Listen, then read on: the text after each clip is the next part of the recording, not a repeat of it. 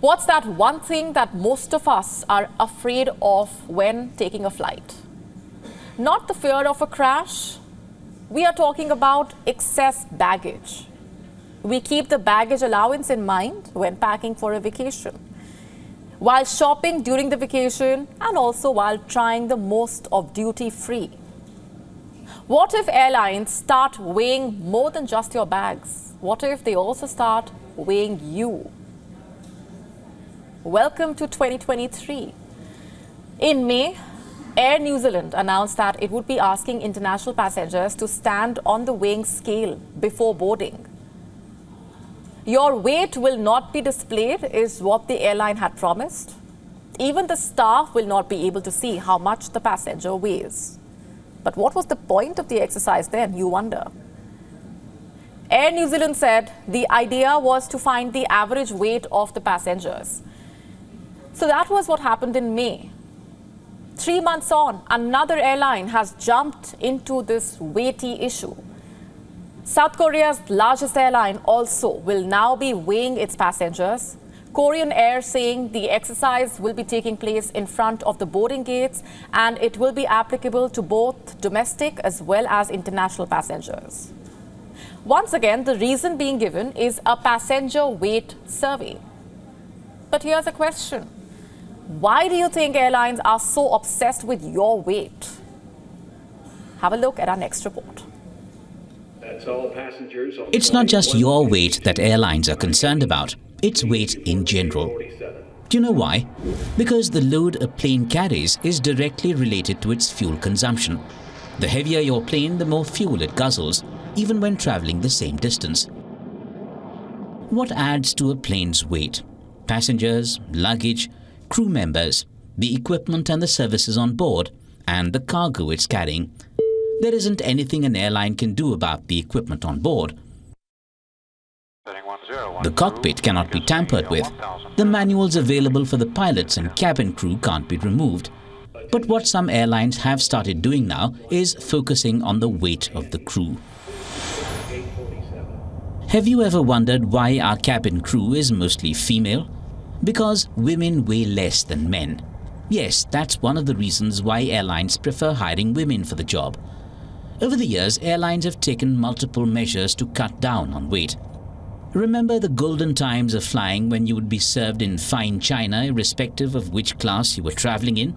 Passengers in economy too would get steel cutlery. Why do you think that stopped? Not because people were stealing the knives and forks, not just because plastic or wooden spoons are cheaper. Airlines realized they can save weight by replacing fine china with foils, plastic wraps and disposable cutlery. Airlines realized the weight they save by rationalizing on your in-flight dining experience can save fuel cost. The saved weight can also be separately sold to freight companies for cargo. You see, airlines are in the business of weight. And when you're operating thousands of flights a day, even a single gram of weight per flight matters. In 2019, Finnair was carrying around 50 kilograms of print products in its narrow-bodied aircraft, around 125 kilograms in its wide-bodied planes. That year, the print products alone cost Finnair 473 tons of fuel. This was around 0.04% of its total fuel consumption. In 2021, the airline decided to do away with in-flight magazines. In 2018, United Airlines said it is now printing its in-flight magazine on lighter paper, cutting 1 ounce from each magazine. This 1 ounce from each magazine on each flight is estimated to have saved the airline $290,000 on annual fuel costs. Today, it's rare to find magazines in your seat pocket, and now you know why. Because over the years, your flight experience has been reshaped, keeping fuel efficiency in mind. The onboard sale of products have disappeared. Children are rarely handed bags filled with workbooks and crayons. Your planes no longer have curtains. Every piece of extra baggage is now charged. A 2017 survey of American Airlines found that every laptop increases the airline's operating cost by 33 cents per flight.